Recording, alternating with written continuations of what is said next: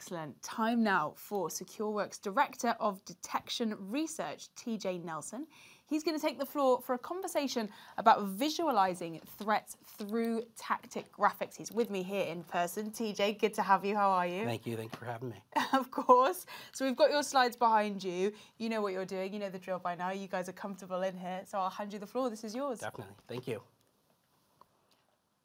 Hello, everyone. My name is TJ Nelson, and today my talk will be about visualizing the threat through Tactographs. Before I go into my content, let me tell you a little bit about myself. So I am a detection research director within the CTU here at Secureworks. I run the team responsible for creating the detections that you see in our platforms. I have been in this space for a little over a decade, focusing on incident response, digital forensics, malware analysis, and detection engineering. So now that you know a little bit about me, let's talk about why this new technology was needed. So when you look at how threats have evolved over time, it could really illustrate the need for this new approach to threat detection. Now, back in the day, attacks were pretty straightforward. Attackers would just use simple means to get inside the environment, and they didn't really worry about making too much noise because by the time they were caught, they were already out of there and long gone. So if we take this scenario, we can look at the attacker sending a phishing email, getting initial access to one system, and then moving through the network system to system, dropping payloads and malware like breadcrumbs. Now, in contrast, when we talk about attackers today, we could see that they use some of the same means to get initial access. So phishing email, then initial access. But instead of just moving system to system, they survey the network to identify high-profile systems, such as a domain controller. With that, they can gain credentials. And with that knowledge, they're able to look through this network and find other high-value systems using those credentials. Now, they do this for data exfiltration. After they're done stealing all of your files, they'll use their gained access to instrument mass deployment of payloads to all of the systems in your environment. And you guessed it, ransomware. No breadcrumbs. These attacks are complex, and they're often quiet until it's too late. This complexity raises a challenge because the complexity of these attacks means that it takes an analyst a longer time to analyze and respond to. So the higher the complexity is the longer the response time. And we know time to detection and response is probably one of the most important factors that impact your environment during a compromise. Another issue is volume. Our company did a recent public survey where we surveyed SOC analysts and found that they have perceived a 60% increase in their workload. And this has led to a 71% burnout rate in SOCs. Now, with all of the tools, the lookups, and the telemetry that they need to go over day after day, quarter and quarter, we're only going to see this statistic trend upwards without a serious change in analysis capability. So we can infer with more events, there's going to be more opportunities to create alerts, which will naturally increase the amount of analysis time that analysts will have to take to work. Lastly, we have to find out what analysts are going to do when they actually see these alerts. And understanding how to action alert is a big task for analysts. With techniques such as living off the land, analysis can be difficult. They don't know whether something's legitimate or malicious at times. Is it true positive? Is it false positive? Is it benign? Or do they need to do more research? The ambiguity of alerts makes it hard to analyze, and analysts need to spend more time doing their analysis in order to make the correct decision every single time. This increases analysis time as well. So if we pull this all together, we know that analysts need to make fast and accurate detections, but they have these three factors working against them: the complexity of modern attacks, the sheer volume of the attacks that they need to process, and the ambiguity of these alerts. These are all hindering the decision-making process and the response time of analysts today. So if we look at what an analyst has to do day to day, first, they need to get the alert. Then they need to review the alert to understand the context. Then they need to decide whether to escalate or not escalate. And then finally, they need to take action and initiate a response. And getting to that decision-making process is probably one of the most important tasks, and where we can actually help with this using graph-oriented detection mechanisms. The faster an analyst can correlate the massive amount of complex and ambiguous alerts, is the faster that they can reduce their workload and get to a response. So let's take a look at an attack from an analyst perspective to show how this would look in a realistic setting. So the attack that I want to example here is an Active Directory enumeration, which is a series of failed authentication attempts against an Active Directory. Now, this is something that we'd probably see in an attack commonly. However, we can also see this in a real non-malicious network from time to time.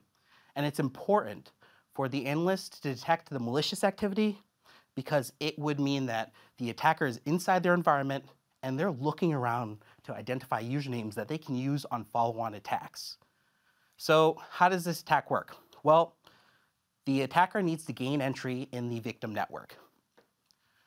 Once they have had entry and they know where they are, they're going to look around for an Active Directory. Then they're going to take a potential user list and attempt to log in as those users on that list. They don't need to be successful here. They just want to know the valid accounts that they can use for other attacks. Kerbroot is a tool that uses this technique.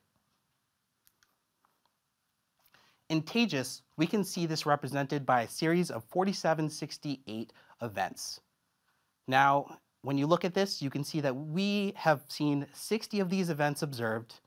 And you might be thinking, hey, this is an easy detection. We're just going to look for multiple failed authentication attempts. However, it's not that simple because an analyst would have to consider a bunch of things before they can make an accurate escalation here. First thing they need to consider, misconfiguration. Is there a bad configuration making these failed authentication attempts? Second, user credential changes. Has a user changed his credentials and their software has been trying to log in with the previous credentials? Lastly, there's always one person in the network that just can't seem to put in their credentials right. Is that user at fault here? Now, all those three cases are actually true positive benign cases, and they don't warrant a 3 a.m. wake-up call from your hardworking security analyst. So it's important for us to look at this activity and identify unique patterns that we can hone in on to make a stronger detection. Now, the first thing I see is the same host, so we're definitely going to want that. The next thing I see is different username, so we're definitely going to want that as well. Now, an analyst would do this manually when they're looking at these events to determine whether it's something that needs to be escalated or not. But with a proper detection logic, we can apply this. And this is where Tactographs come in. So the Tactograph detector is within Taegis, and it allows us to apply detection logic to multiple events. This creates more complex detections against a volume of events, and it removes ambiguity for the analyst in their decision-making process. It features a correlation engine where it takes multiple telemetry sources and pairs them in real time for alerting. It also allows you to take a bunch of atomic alerts and group them with that tactograph to make alerts that warrant analysis. And lastly, it enables you to map patterns of malicious activity that can be found in common telemetry, such as user login attempts. So when you look at tactographs, you can actually visualize them as a graph with nodes and edges. The nodes of the graph represent the numerous events within the tactograph. And each edge represents the logic or criteria that connects those events in the detection. Only if all the conditions are met will you see an alert for that activity. Tactographs allow us to express specific detection logic in a simple manner. So, what logic will we need for our example? Well, with all the things that we were looking at previously, we can see that multiple 4768 events are a must. So let's say 5 or more of those, right? We want to pull in the events that have the same host, so same host. And then also, because we know how that attack works, let's say make sure everything has a different username that it's trying to authenticate to. So we're going to use that as our detection logic here. And when we put this in our tactograph visualization, you can see that each one of those nodes represent a 4768 event, and the conditions of each edge are same host, new username. With this, we can express the logic of a possible Active Directory account enumeration attempt via Kerberos tactograph rule. Congratulations, you just made your first tactograph. So now when we look back in Taegis with the tactograph, we only see one alert with all of the 60 events that we grouped with that tactograph rule. This means that the analyst actually takes all of those steps and logic that they would have manually and bundled it into one unit of analysis for the analyst. You can see how this can really impact the analyst's ability to triage alerts using tactographs. We can express complex logic, so we use the same host, different username. We can group multiple events, one threat context, 60 events, as well as remove ambiguity. That alert was a high alert. In a common case, we might need a medium or low because we just didn't have the confidence. But with the detection logic, we got there. Tactographs help lower the workload for analysts and decouple the trending increase of complexity, volume, and ambiguity. This really helps combat the modern challenges of threat detection.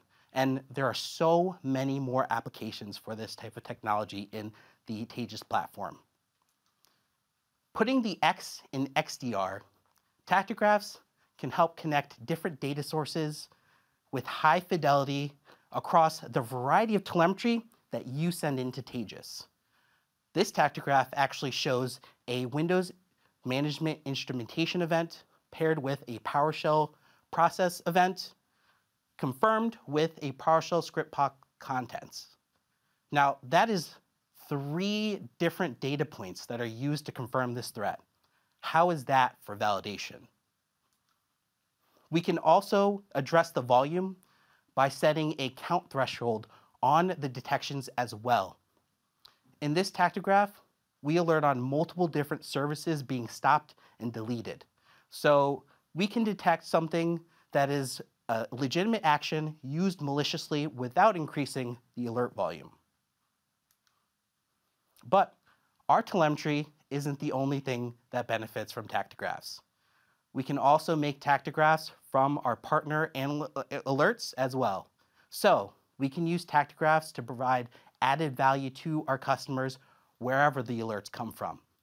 In tactographs, we can confirm that once a user has clicked on a URL in an email, that we see the process event for them visiting that URL via the browser.